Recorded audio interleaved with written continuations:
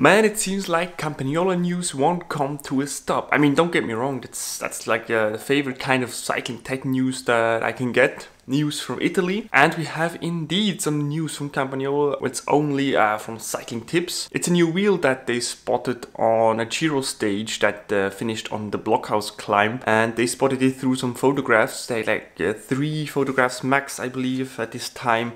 And we haven't heard anything more from Campagnolo yet. But of course, it will be the development stage of those wheels and testing will be going on. So we see here a set of wheels, surely carbon disc brake, I'm sure disc brake only. We have the branding, Campagnolo on it, but however, the model is not defined. So we don't have a model name on them. Doesn't seem like it would be a stealth kind of font on it. It's just like it's only Campagnolo for now. What we do see, however, is a lot of other information. We see that the G3 spoke pattern is gone. Also, we see that the hubs look quite different in this second photograph here. And also Cycling Tips claimed or asked the question, is this new Campagnolo Hyperon climbing specific wheel set from Campagnolo? The Campagnolo Hyperon Ultra 2 wheel set that is sadly discontinued, which was of course rim brake, tubular. You could also get a clincher, I believe, but if you want to go full on the lightweight stuff, you needed to get the tubular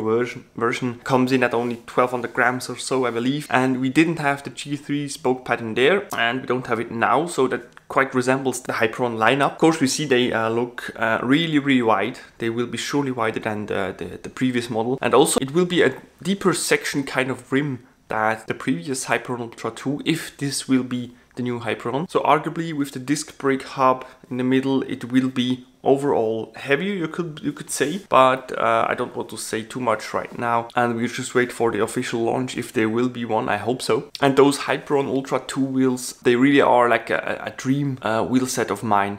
If I can get my hands on one of those one day, I will be really happy. Of course, the rim brake version for my Sarto Azola, because for now the lightest wheel set in the Campagnolo lineup is surely the WTO 33, or probably the Bora Ultra WTO, but also in the 33 version. So the shallower the rim, the lighter the wheelset will be. So I'm quite excited and hope you guys are too about some new wheels from Campagnolo. Of course, we have seen some new wheels just a few weeks ago, the new gravel specific wheels. But for road wheels, since the Bora Ultra WTO, we haven't seen anything new. But however, some ultralight climbing wheels will be really spectacular if you can see that from Campagnolo in the near future. So let me know what you guys think in the comment section below, and I'll see you in the next one.